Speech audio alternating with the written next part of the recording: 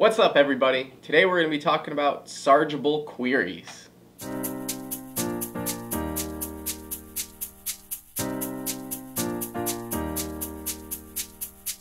If you're like I once was, you might be thinking, what's a SARGable query? More importantly, why do I care? To answer the first question, SARGable just means search argumentable. So it's a concatenation of words. It basically means that your query is able to use an index to be able to return results quickly. Just because you add an index to a table doesn't mean your queries are going to use it. The reason why that's important is so that our queries run quick and efficiently and there's no extra work that SQL Server needs to be doing behind the scenes to return our results. Maybe the best way to get an understanding of what SARGable queries look like are just to look at some examples. I have this query here which is basically filtering my table of data based on a create date.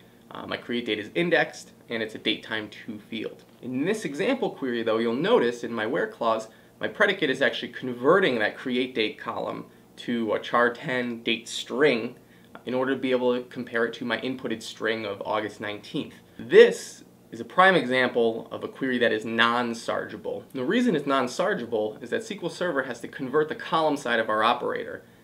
Basically not allowing SQL Server to use the data that's already in that index. Instead of just being able to compare our August 19th, 2017 string to the values in our index, it's having to convert every single value in our index first to a 10-character date string. Now that's a problem for performance because instead of being able to just seek to the correct dates in our index pages, SQL Server is having to read all 53 rows of data in our index to be able to return the correct results. If we instead wrote this query as just leaving the column side of the operator as create date, don't touch it, don't do anything else, and instead convert our inputted August 19th text string to a date time, then the query will run much better and it'll be SARGable. And we could even let SQL Server just implicitly convert that right side scalar part of our predicate to a datetime2, and that's still SARGable. And the reason it's SARGable is because now SQL Server can just utilize the index as it is. It doesn't have to manipulate or transform the data in that index in order to find our results.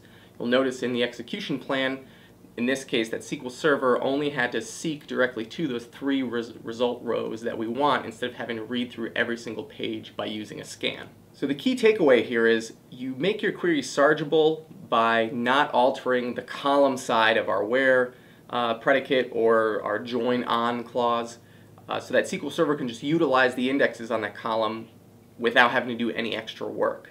And I have a lot more examples of what SARGable versus non-SARGable queries look like linked to my blog, which you can click above or down in the description to get a better sense of what SARGable and non-SARGable queries look like. Now that we know what these queries look like, you might be wondering, alright, how many of these non-SARGable queries are currently running on my server? Right? It's a really easy way to improve server performance by just cleaning up those queries and making them run more efficiently. So I wrote this script, which you can also find in the blog post, that'll basically search all of your cached query plans on your server and find any that are running non-SARGable queries. It does that by searching the execution plans for either table scans or index scans that have a scalar operator string applied to them, so some kind of convert or date diff function or anything like that. Running that query will just basically return any non-SARGable queries, so you can decide to either fix them and make them SARGable, or in the case where there are table scans, you're probably missing an index, so you know to add an index to them. So go download that script and see what non-SARGable queries are running on your server. That's it for this week. Thanks for watching. If you haven't already, please like, comment, subscribe below, and I'll see you next time. Thanks.